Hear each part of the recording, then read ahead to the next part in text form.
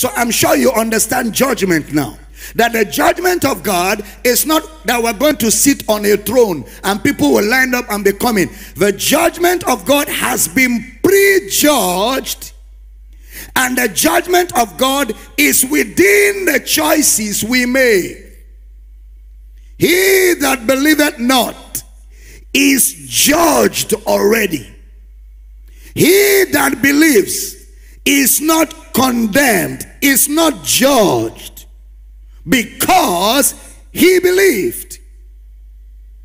It's not going to be that we're going to queue up in heaven and they will play television and no such thing. That is childhood fantasy.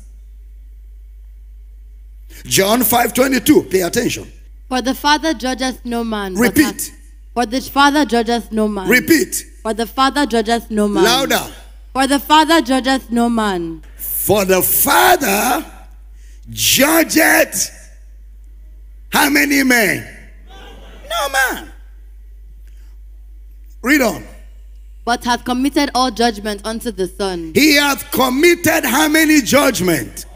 Unto who? So he that believeth in the Son is condemned. So believing in Jesus is judgment. Not believing in Jesus is judgment. So the judgment is not in the future. The judgment is now.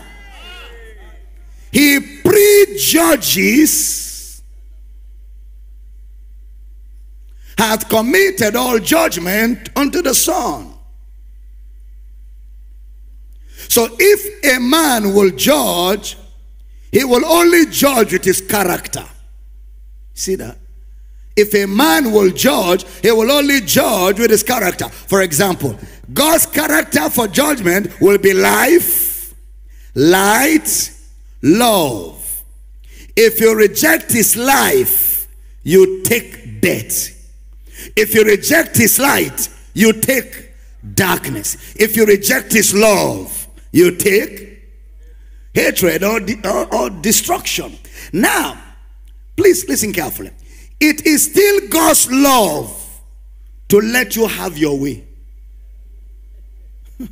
It is still God's love. It is tyranny for God to say, no, you don't want me, but you must take me by force.